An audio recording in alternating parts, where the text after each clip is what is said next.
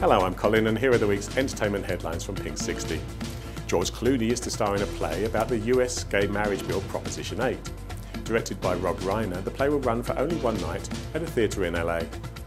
Queer Screen has been allocated funds in support of the event in 2012. The grant comes out of a 58 million Australian dollar budget. Hulk Hogan is suing his ex-wife after she allegedly told lies about him to further her career. Bollea claimed that Hogan had an affair with fellow wrestler Brutus Beefcake. Stephen Fry has been named Ambassador of Pride House in support of the queer community during the 2012 London Olympics. The event comes after the success of Pride House at the 2010 Winter Games. Toronto Zoo penguins Buddy and Pedro may have gone their separate ways. Buddy, who had a breeding partner for 10 years, has paired up with another female, leaving Pedro all alone.